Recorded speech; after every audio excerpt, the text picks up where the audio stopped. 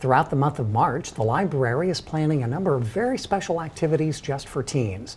It all surrounds the American Library Association's Teen Tech Week, which is scheduled for March 8th through 15th. And the library programs are being planned by the library's Teen Services Committee, chaired by Michelle Frost, who's with us today.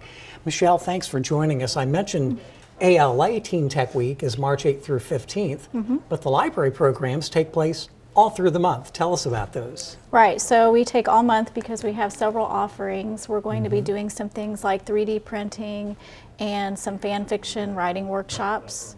So we have some things lined up at all locations. Fanfic, as it's called. Tell us what fan fiction is all about. So fan fiction is where you take a popular story and you rewrite a story with those characters. Okay. The Teen Services Committee, a special arm of the library composed of library workers, but you also have volunteers and a teen advisory committee. Tell us about what all you're trying to accomplish with these groups. So basically the Teen Services Committee plans these big events like Teen Read Week and Teen Tech Week for the system. And we're trying to just engage teens in the community and be a part of their lives. Are teens kind of a lost population group? We do a lot of programming for preschoolers and youngsters, and then a lot of programming for adults. Teens kind of get wedged in the middle there, don't they?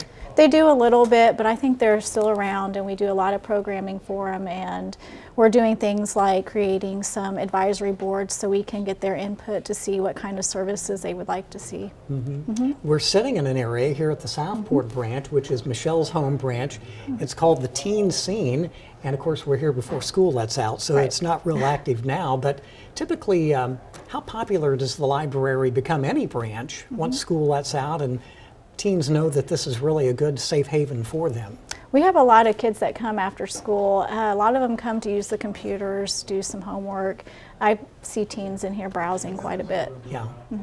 The library has recently approved a new strategic plan for the next 5 years, and I know teens are a real integral part of the plan.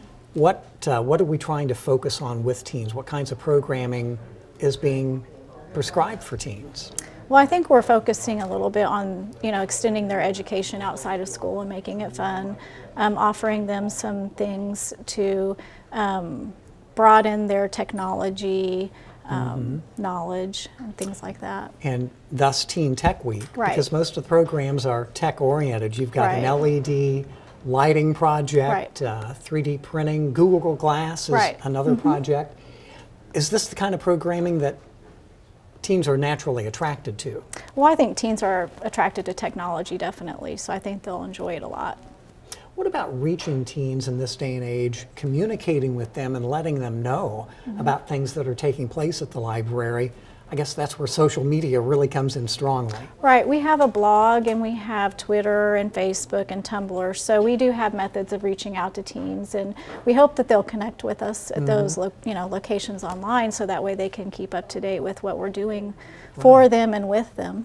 Is it important to, I guess, allow teens to feel like the library is their home, that they, as long as they have access to the library, that they can kind of structure their own programs and use the library for their own likes and purposes? So. I think it's good for them to know what we have to offer and know, we have ebooks, we have audiobooks, we have streaming movies, we have music, that they can download for free. So, I mean, it's everything they could want, but they don't have to pay for it. And again, the types of programming during Teen Tech Week, and this is taking place all through March, not just March 8th through 15th, but you mentioned the LED lighting project and the Google Glass, the 3D printing. These sound fascinating even to a non-teen. Yeah, they really are. Plus we're going to have Sandra Mitchell. She's a popular author who's going to be doing the fan fiction workshops. And I know at Central there's going to be some extra raffles and giveaways, so there'll be a lot of things going on. Oh, good. And we did forget to mention that's March 14th at Central Library. What all will be happening on that special day? That's kind of a kickoff day. Right. Pretty much all the events are going to be happening at Central as well as other locations, but that will be all in one afternoon. So that will be a lot of fun. Okay. Michelle Frost with the library's Teen Services Committee. And if teens want to get involved in, say, the advisory group or volunteer, how do they go about doing so? Probably the best way for them to get involved would be to contact the library. They're certainly welcome to contact me. I do have an advisory board here at Southport. Contact their local branches where they normally visit and talk to them about it. Wonderful. Michelle Frost, Chair of the Teen Services Committee.